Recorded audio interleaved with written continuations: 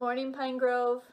I'm really sad that we're not able to meet together this week, but I am really happy to be able to tell you to sing out loud and clear with me this morning as we sing, "O Come All Ye Faithful."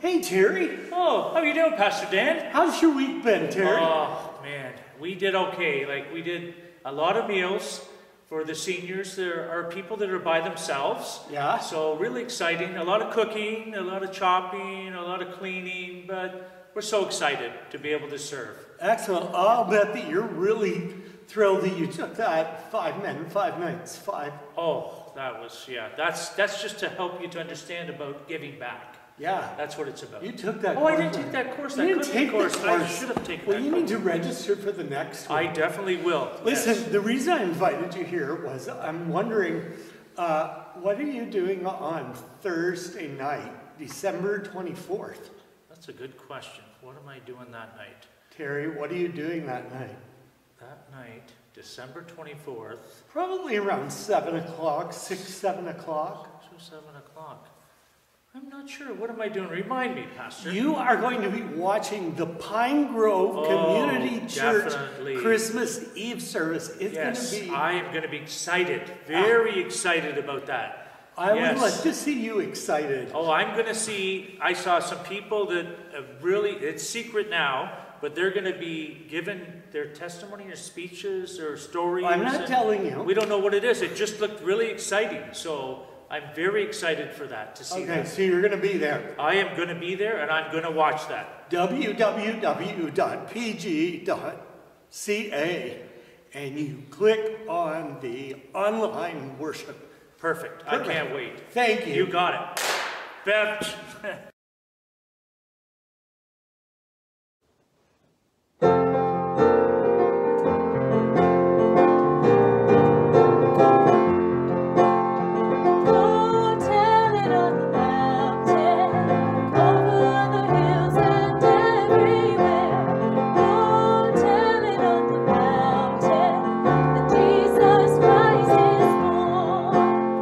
Shepherds kept their watching.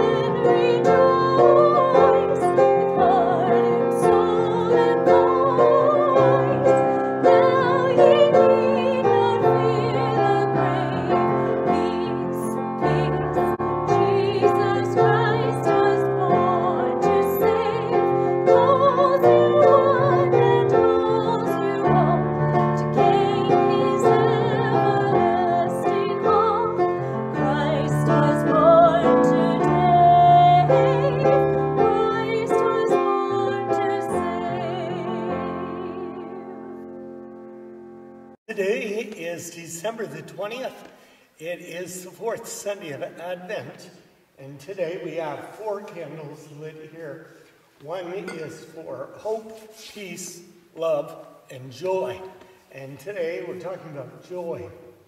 So I'm just going to start off by saying, Jordan, it's been a joy to have you partnering with me this fall. It's been just such a blessing because I don't know how we would have done it. I know God always provides, but it's been super having you.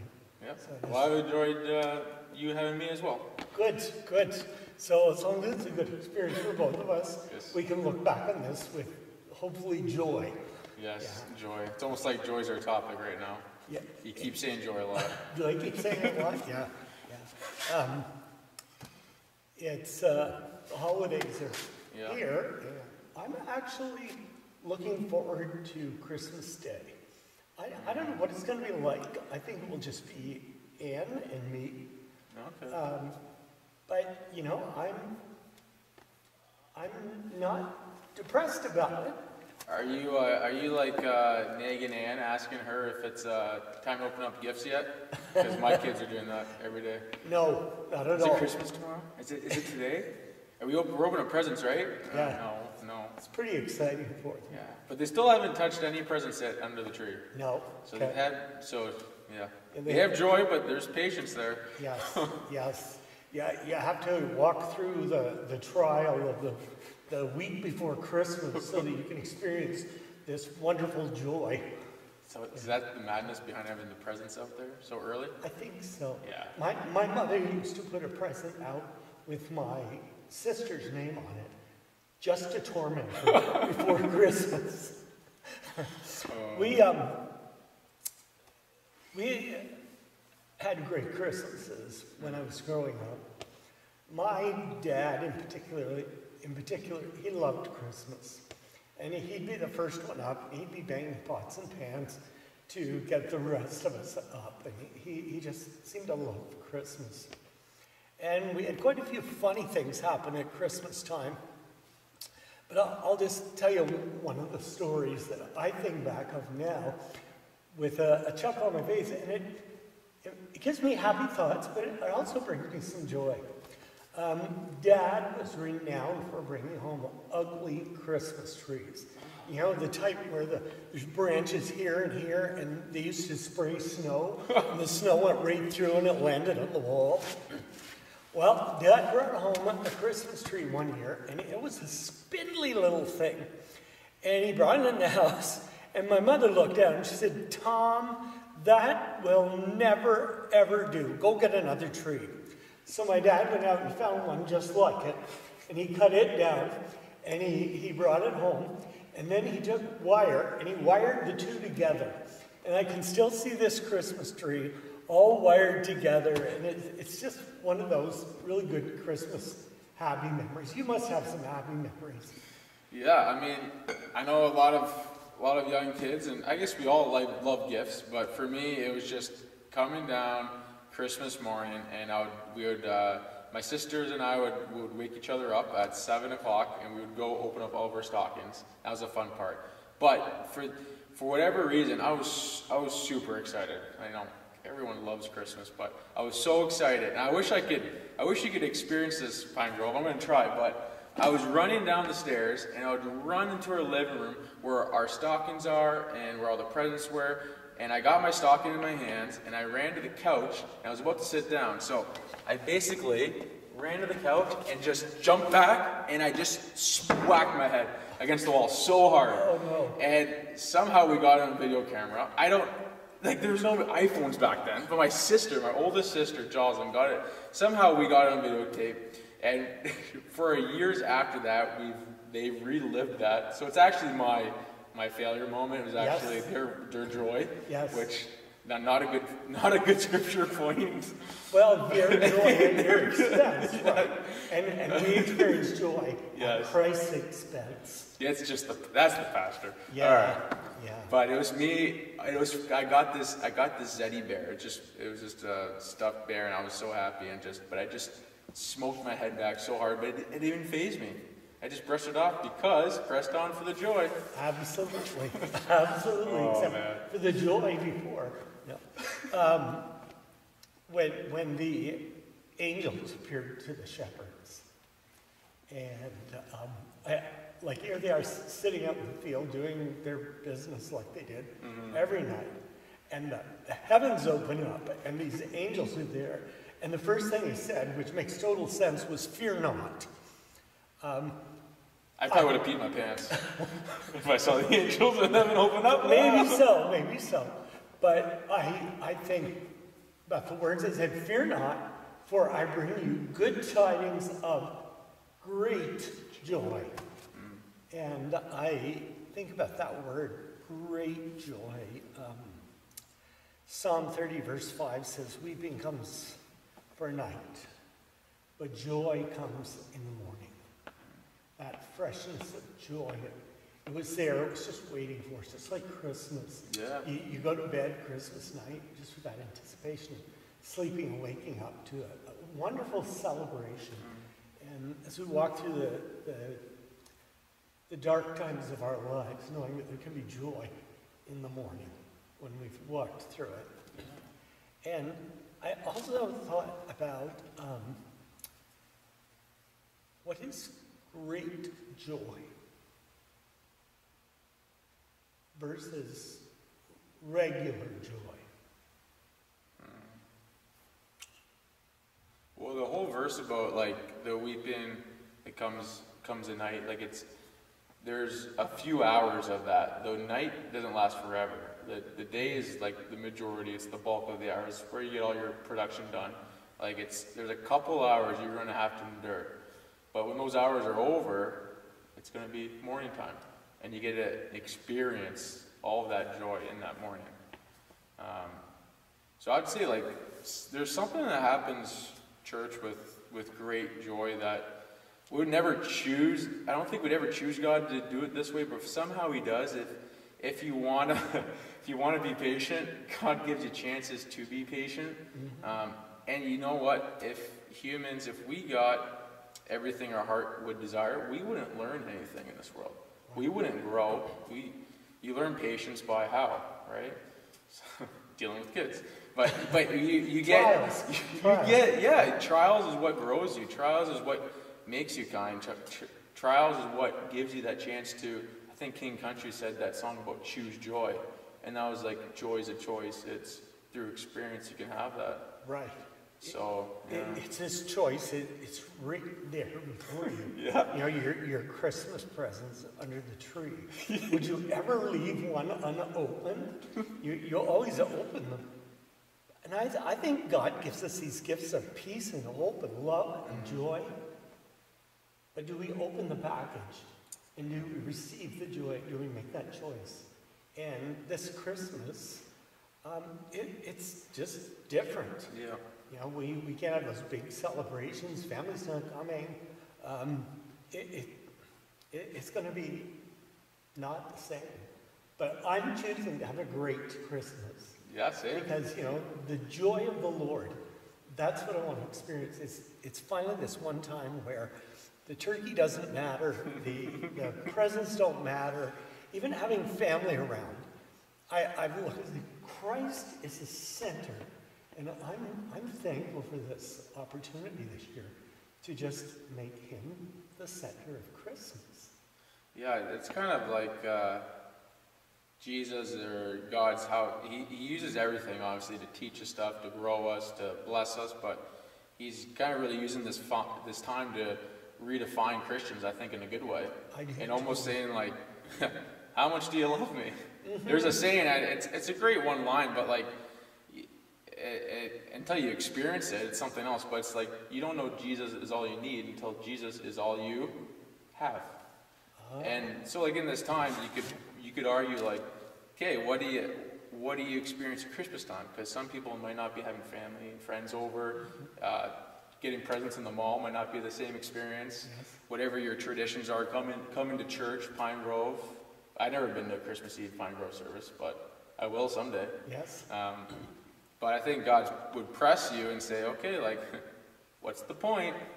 And I think it's a good loving hug, a way of saying, it's about me, remember, so keep the number one the number one. Yes, amen. Amen. I think too, about people who are sad, and that it is a sad time for them. People have died. It's the anniversary of deaths. There's a lot of sadness that comes with the holiday, and I feel for those folks. But I also think that sadness isn't the absence of joy. You can have an undergirding joy, which is, it's a joy that's combined with peace and hope and love. And it's unchanging. Yeah. It's like happiness. Can you have joy without happiness? Are the two words even related? And I don't think they are. I think they're totally different words. I think that happiness is that emotion that we experience. Something, an event makes us happy. Yeah. Something your kids do makes you happy. My children, my grandchildren, they do things that make me happy. But it brings me great joy to know that this Christmas, my grandchildren are in a loving home with loving parents, and they're going to have the tree and the gifts and all the trimmings. That brings me joy, knowing that others will be blessed. Yeah. No, it's, I think I think a lot of our, do I feel joy, do I not, what's this all about, if we just reflect on the good things that we have in our life. It just, I know, like, comparison kills joy. So first off, start comparing your life to someone else's, and joy will slowly bubble up within you. Yes. But our source of joy comes from Jesus and our faith, the author and perfecter of our faith. And I think when it comes down to it, just joy comes, I think, just from meat and potatoes. Not literally. Well, but maybe there's gravy on them, of course. Yeah. Oh, not sauerkraut though, right? I'm not a sauerkraut. You are though. I love sauerkraut. But, with pork. but just the simple parts in our life, when you just being loving, kind to your wife or your spouse, your kids, reading your Bible, doing your daily devotions, coming to church, staying involved, like that is where your joy is created from. Because who gives you the joy? Everything that's about, it's about Jesus. Right. And it took me a long time to get this with hockey, but I always thought that the NHL goalies, the goalies that were like the best of the best, the cream of the crop, what made them better was that they could make saves on the top of their head. They could make saves that our universe hasn't even learned how to do yet. Like, they were just like far out here, and they had this nuance every time a guy was coming down. The point is, what they were just so good at doing, and they were perfect at doing it, were just the meat and potato things. So I'll just use a few things for hockey lingo, but a goalie, the way his rebound control would be, or he was always square to the shoot, or just stuff you learn as a little kid. But they were just perfect with it. And I think, church, we could relate that to where our joy comes from, and having joy in this time is do the little things well. Because we can still do those little things well. COVID hasn't stopped you from opening up your Bible. No, that's right. That's right. So, yeah, the Nehemiah says, the joy of the Lord is our strength. That's a good one. In the midst of the darkness and the disappointment, we can experience joy just in knowing God loves us. He cares about us. If I could send one message this year, it would be really moving in to the joy, the love, the hope, and the peace that you have in Jesus. Hold tight to that, and don't let anyone or any experience or lack of experience rob you of that. But press in toward the joy of the Lord and seek Him, and make this truly a Christian holiday. This is a time for the Christians, the followers of Christ, to shine, just shine so brightly. I look forward to 2021. Yes. And next week, our service is going to be one that's put on by the denomination. So people all across Canada will be watching a service that the ministry center has created for us. So I'm looking forward to that. I'm looking forward to the week between the holidays. And I look forward to working more with you, Jordan, in the new year. And, you know, I believe that as the Church of Pine Grove, that we're like the racehorses. We're right at the gate, and we're just waiting for those gates to open. The society meeting this year, it's going to be on YouTube, but it's going to be a great meeting, and people are going to see the planning that's gone in place, and I look forward to that. It's important to always look forward to something. That's a good point. And I know you're closing, but like that's the Hebrews 12:1 verse that we all like. For the joy set before him, he endured the cross. Yeah. And who was Jesus' joy? We were his joy. Us. Looking forward to things. That's a good point. Amen. Yeah. So enjoy the joy of the Lord this Christmas. Make it a priority, and may God bless you. We look forward to being with you on Christmas Eve. The video will be ready at 6 p.m. Christmas Eve. You'll be able to sign on and check that out. We've got some really good things planned this year for the YouTube service, so we hope you'll join us. Jordan, would you close us in prayer? Sure. Dear Heavenly Father, we thank you so much for this time. We thank you especially for this time of the year when it's about you. It's always about you, but especially this is your big day. This is Advent. Advent's about a coming. You coming into this world is not just about a birth, but it's about a coming. It's you coming into this world to save us from our sins and invite us to have this life abundantly in you.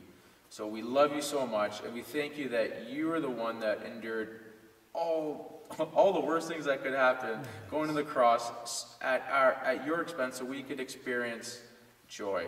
We thank you so much. We love you and pray that you keep us safe and help us make smart choices as a church and a community and a body of believers during this season. Thank you so much. Amen.